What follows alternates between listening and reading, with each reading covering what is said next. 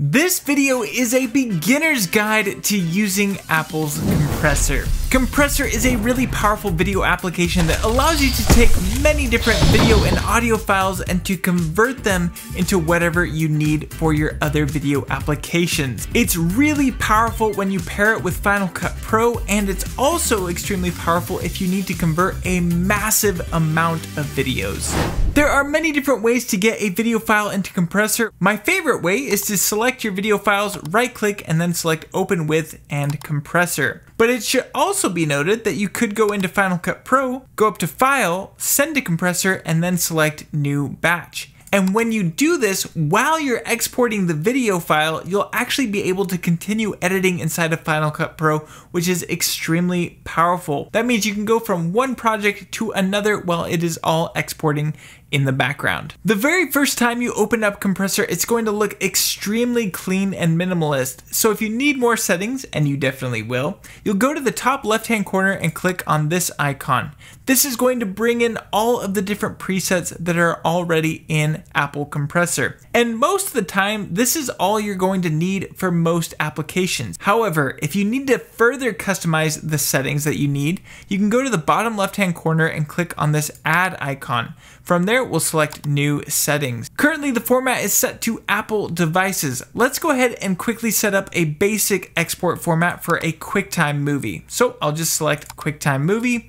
We could rename this to whatever we want, and then I will push OK. Nothing has been changed with this particular format. If we want to change the settings directly inside of this format so that all future videos that receive this preset have those exact settings applied, we can go ahead and select that preset, then go to the top right-hand corner and click on this icon. Now there are a whole bunch of settings I could cover, but I'm going to try and keep it as simple as possible. The main settings that you should really focus on are stuff like the format setting. Right now it is set to video and audio. Sometimes you need to strip the audio from your video files. Say you're creating a bunch of stock footage or something, then you can change the format from video and audio over to just video. Scrolling down, there are also some retiming options. Most of the time, you're not going to need to use these over in Compressor, so I recommend that you just leave it at 100%. Underneath that, you can select to embed your captions. Go ahead and just leave that option checked. If you need to add in captions, you can select your video file and then click on this icon, then select Set Captions. I'm going to go ahead and click back on the preset so I continue to edit this preset as we move through.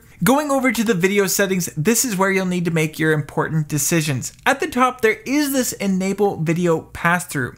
Essentially what that means is it is not going to compress the video file at all. What this is helpful for is it is going to retain the maximum quality when you send this off. You could also export it so that just your video file is compressed, but then you could go over to your audio and allow audio pass-through so that your audio is completely uncompressed on export. Underneath that is the frame size options. I recommend you just leave this on automatic and it will sense how large your video file size is.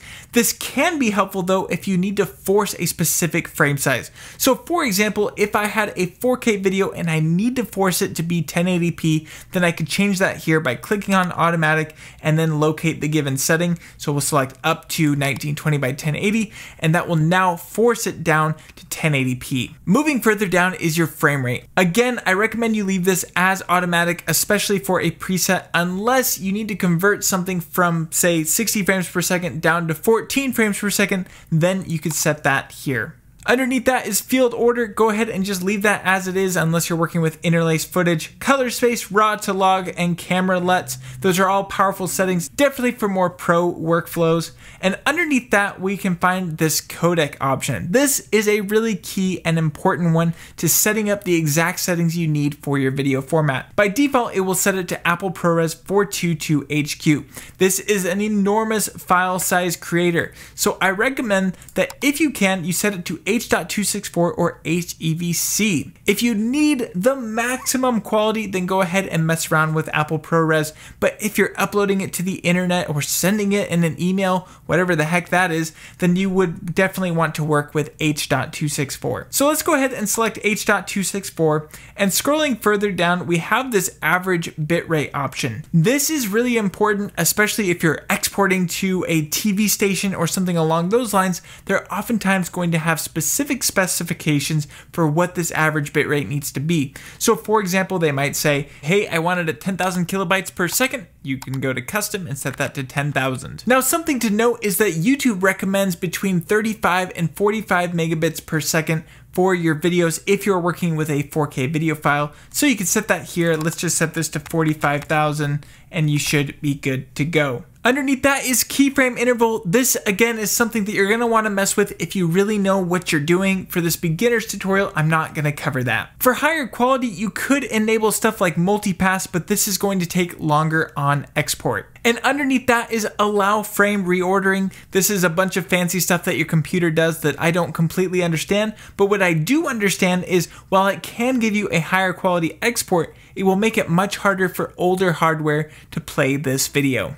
Underneath that is some cropping options, and this is actually where things start to get really interesting with Compressor. Right now it's set to none. If I brought in a video with a letterbox where it's just chopped off at the top and bottom, we could set this over to letterbox area of source, and it's going to sense the letterbox in the video and actually crop it down. However, if you wanted to add letterboxing onto your video, you could come down to the padding options. In here, we could set this to be, say, 16:9 or 4:3, whatever we really want, or you could type in specific values. So if I wanted to have a letterbox at the top and bottom of 150 pixels, we could type that in. Now notice how we're not seeing anything in our videos just yet. That is because I have not applied this preset onto our video files. I'll do that momentarily, but right now I just want to make sure that this preset gets saved by having this preset selected for right now. You can also adjust stuff like the rotation and the flipping. This is really helpful if you happen to accidentally film hundreds of videos all rotated in the wrong way. You could really easily auto rotate all of them from Compressor by building a preset.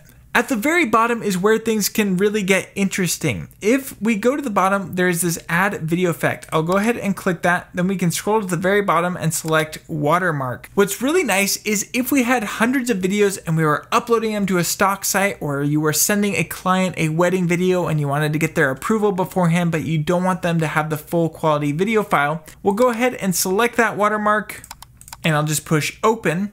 And now when I apply this video, it's going to have that watermark in the lower left-hand corner. However, let's go ahead and just set that to center for right now, and we could scale it to the frame size, which means it will expand it to its maximum size here on our video. Finally, we could go over to the audio options. I am far from an audio engineer, so I'm not going to get into every single one of these settings. I recommend for the most part, you just leave it to automatic and it will go ahead and work off whatever settings are already applied to your audio. If you understand audio though, then you can dive in here as much as you like. And finally at the bottom, it should be noted there are these audio effects presets you can add. So let's select add audio effect.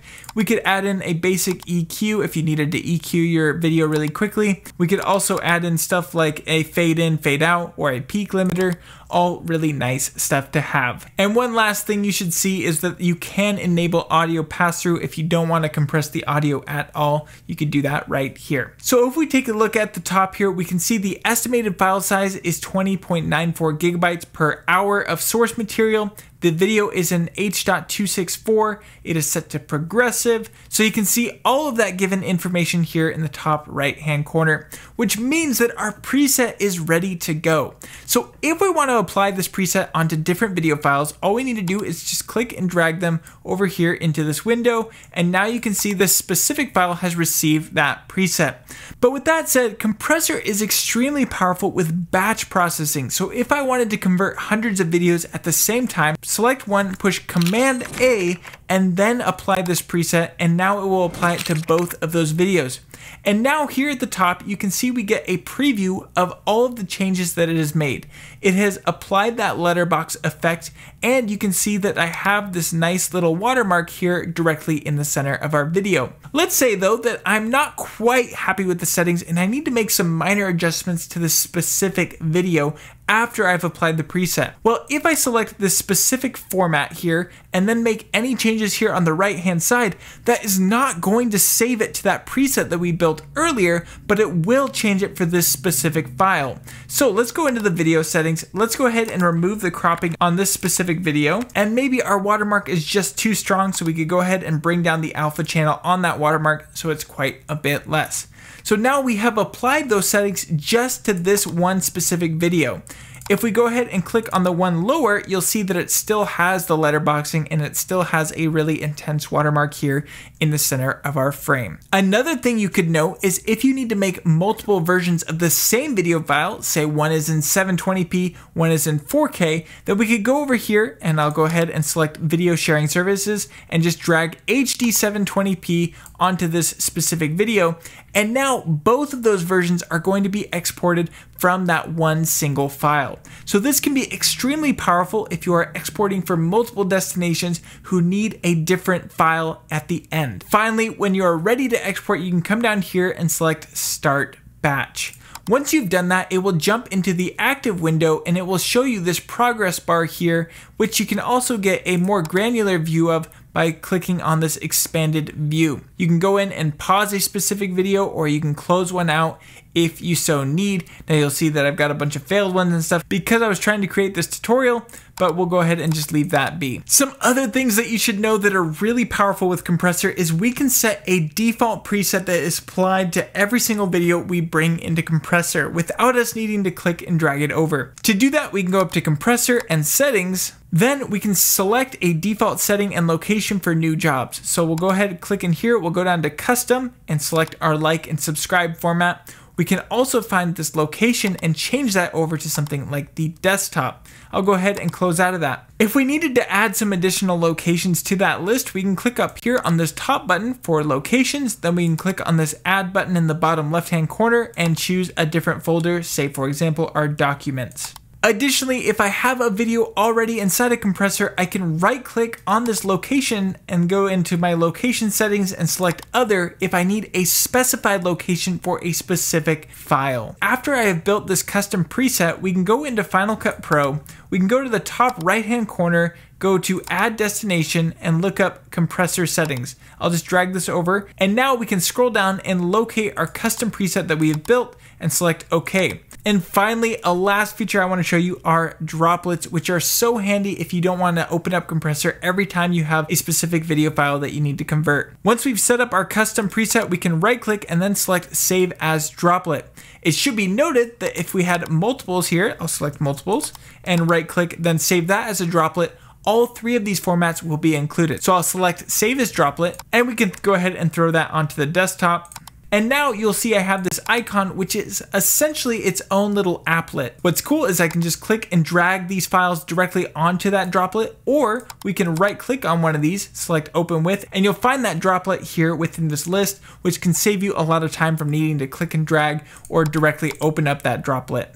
Now that I've done that, I can drop in my file. You'll see the settings that it's going to apply. We could set the destination that we want, then we could push Start Batch. So this was a beginner's guide to using Apple Compressor. If this video was helpful to you in any way, consider pressing that like button, consider subscribing, and you may want to check out this video, which shows you a really powerful feature in Compressor that I love using for my videos in Final Cut Pro. With that being said, thank you so much for watching, and I cannot wait to see you in the next one.